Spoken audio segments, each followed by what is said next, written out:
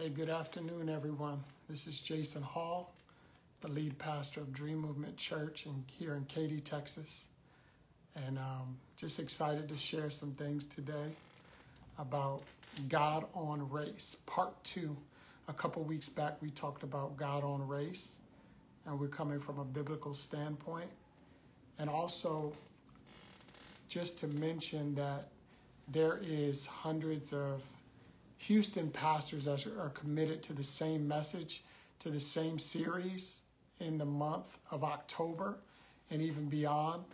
We see this as an issue in our country for hundreds of years, but also just to give a biblical perspective, understanding of what does God think about race and differences and cultures and all these different aspects of who we are and our differences. So I want to say a word of prayer, and then we're going to share a word about that this morning. Lord, we thank you so much for us gathered here today. Lord, I'm so grateful that you've presented this time, this season, and this word. All things belong to you. All people belong to you. All nations belong to you. All countries and all the differences. Lord, I pray that your word would fall on deaf ears, that you would rise up and prick our hearts to grow in you even greater. In Jesus' name, amen. So welcome everybody. Again, we're so excited to share today. We're going to talk about God on Race Part 2. A few weeks back, if you want to go in the Dream Movement Katy Facebook page, you can go see Part 1 and you can get an understanding of what we've been talking about. But I'm also going to share a quick recap of what we've been discussing the past few weeks. So we talked about Genesis chapter 1, verse 26, and it talks about how we are created in the image of God. And so another word for image is we're representatives or we're ambassadors. We're a snapshot of who God is. We're images. And we know that in our world, we see thousands and thousands of images every single day via our phone, on television, online, on different websites. We're constantly having images presented to us, different images, good images, bad images, images that can change our lives, and images that can head for us for destruction in this world. We also talked about God's love expressed in different cultures, in different ways, in different people, and even in different languages, how God's love. And so another thing, it was in Genesis chapter 11, verse 1. If you go down about 10 or 11 verses, it talks about the Tower of Babel. And that was a place where the languages were divided. A people group were trying to build a tower. And God had to disperse the languages because they were trying to reach heaven on their own without him. And so we talked about that as well. And there was different races and different people groups, but God had to come in and divide the languages. He had to do that. So I want to talk about with this God on Race Part 2, 3 different points that the Lord gave me to talk about and various scriptures that will support those efforts. Number 1 is we're unique on purpose. Number 2 is we have understanding, God's understanding and his posture. And number 3 is we're unified. Unified was his greatest desire. It's always his desire for us to be unified. And so let's start with the uniqueness. If you look in Psalms 139, verse 14, it says, I praise you, for I am fearfully and wonderfully made. Wonderful are your works. My soul knows it very well.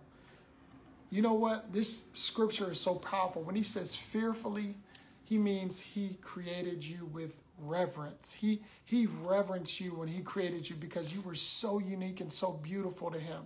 And he said, you were wonderfully made.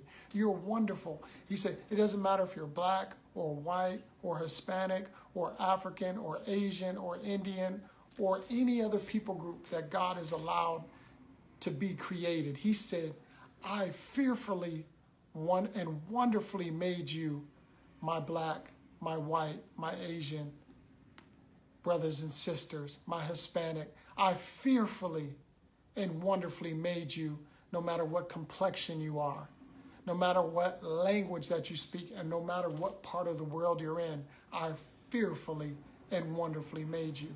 You're unique on purpose. God said, I made you the color you are. I made you the shade you are. I even made you the gender you are on purpose. Whether you're male or female, there's no hierarchy in the body of Christ. But you are made unique. You are made beautiful. You are made wonderful because you belong to God. And he said, I glory in your uniqueness.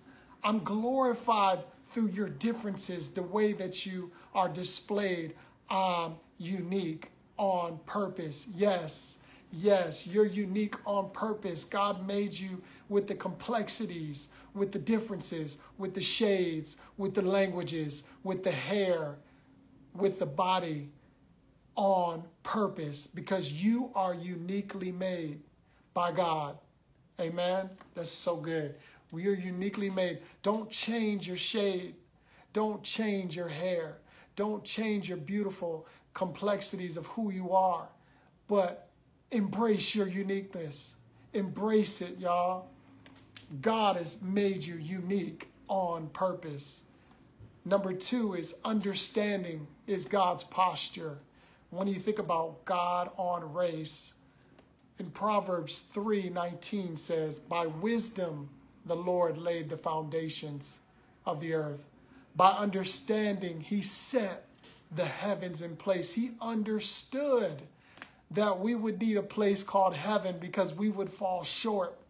So when God created and laid the foundations of the earth, his understanding posture was, I know my son, my daughter, my children are going to mess up. I know that they're not going to get everything right. I know that there would be this thing called racism, or understanding that everybody's not going to see things the same. Or I know people are going to have different experiences based on the lives that they live. They're going to be divided by language. They're going to be divided economically. They're going to be divided by skin tone. They're going to be divided. They're going to look divided. But he said, my plan is not for you to be divided, but it's to be unified. And so God said, with understanding, I set the heavens in place, that we would need God, and we would need the gospel of Jesus Christ in order to be made whole, in order to be reconciled unto God. God would need to send his son Jesus because of our division in our hearts and our inability to be made perfect or whole. We would need to be made perfected by the gospel of Jesus Christ and Jesus in our lives. So understanding is his posture when he created you the way that he did, uniquely and on purpose. Number 3 is he created us with the idea of being unified. So unified was always his desire. Unity was always his intention. Ephesians 4:2-3 says, with all humility and gentleness and patience, bearing with one another in love, eager to maintain the unity of the Spirit in the bond of peace. God's desire was for us to be unified, and it's always for us to be unified, no matter the skin complexion, no matter the age, no matter the gender, male or female, no matter the economic situation, rich or poor. God says, I look at my children all the same.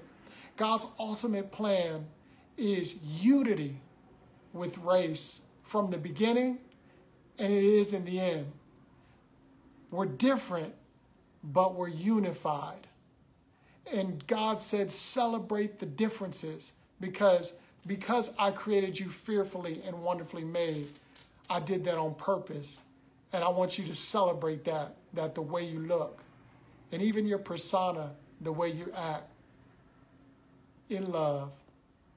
And so I want to share this passage of scripture in Revelation chapter 7, verse 9 through 12, which kind of culminates everything that we've been talking about. You're unique on purpose, number one. Your understanding is his posture, number two. And you're unified is his desire from the beginning and to the end. These are the three different points that we've been talking about today in the beauty of God on race and what he thinks biblically. So we got Revelation chapter 7, verse 9 through 12. It says, after these things I looked, and behold, a great multitude, which no one could number, of all nations, tribes, peoples, and tongues, standing before the throne, clothed in white robes, with palm branches in their hands, and crying out with a loud voice, saying, salvation belongs to our God, who sits on the throne, and to the Lamb.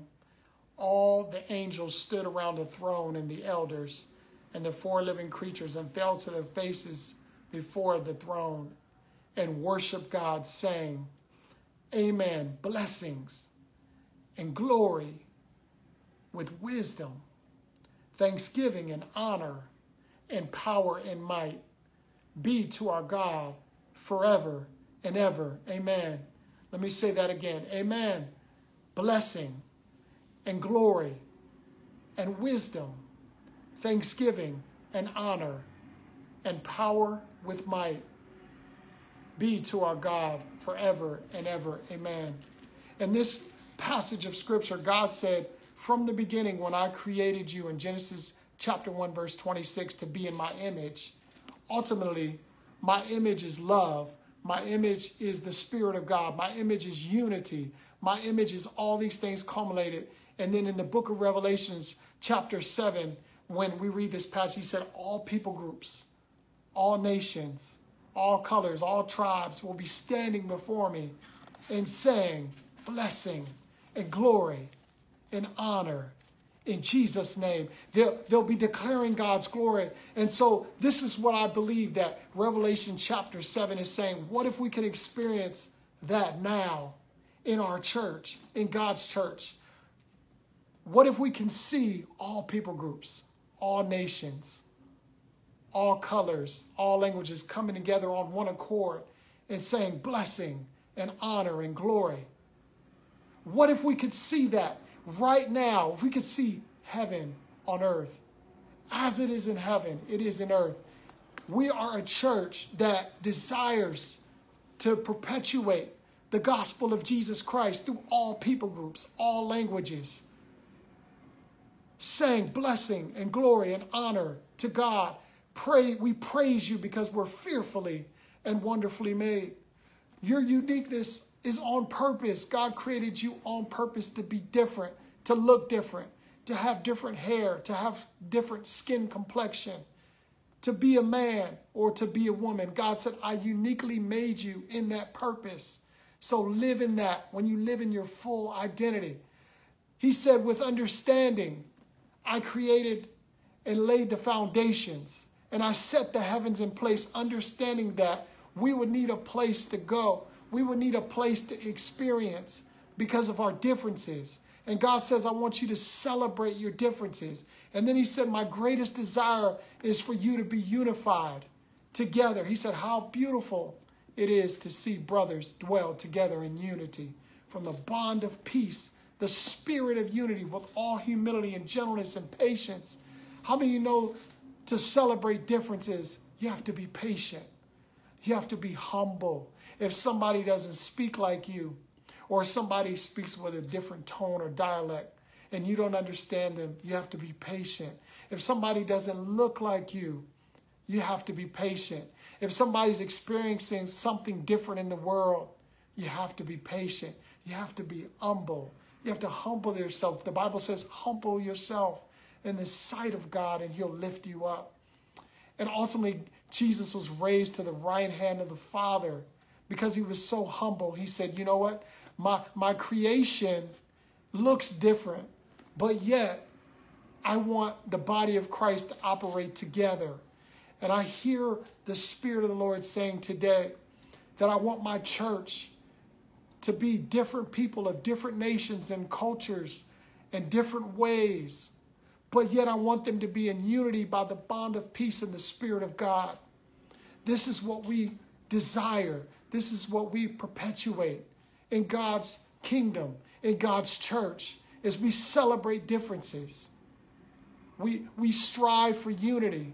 He said, if at all possible, Scripture says, live in peace with everyone. Do the best that you can to be patient with people that don't look like you, that don't think like you, that don't speak like you, that don't make the money you make, that are not the same status economically or don't have the same type of career that you have. Everyone is different. And God says that's on purpose. That's the way that I created my people. And so God on race, you're intended to be different. So we praise God for your differences today. And we love God because he loves all. He first loved you and he first loved me. Thank y'all so much for tuning in today. It's been an amazing time in the Spirit. Tomorrow morning, Monday morning, we have prayer. Please connect to our Facebook page for details on these announcements. Wednesday, we have our midweek check-in. Thursday, we have Bible study on identity. It's been amazing. My friend Martin teaching it. And then next Sunday, we're so excited that we'll be together in person meeting Sunday at 11 a.m. And we'll also have a video online as we did today at 2 p.m. Central Time. So God bless y'all. Please join in and connect, like our Facebook page, Dream Movement Katy. And y'all have a blessed weekend. And feel free to share this video with anyone. Thank you.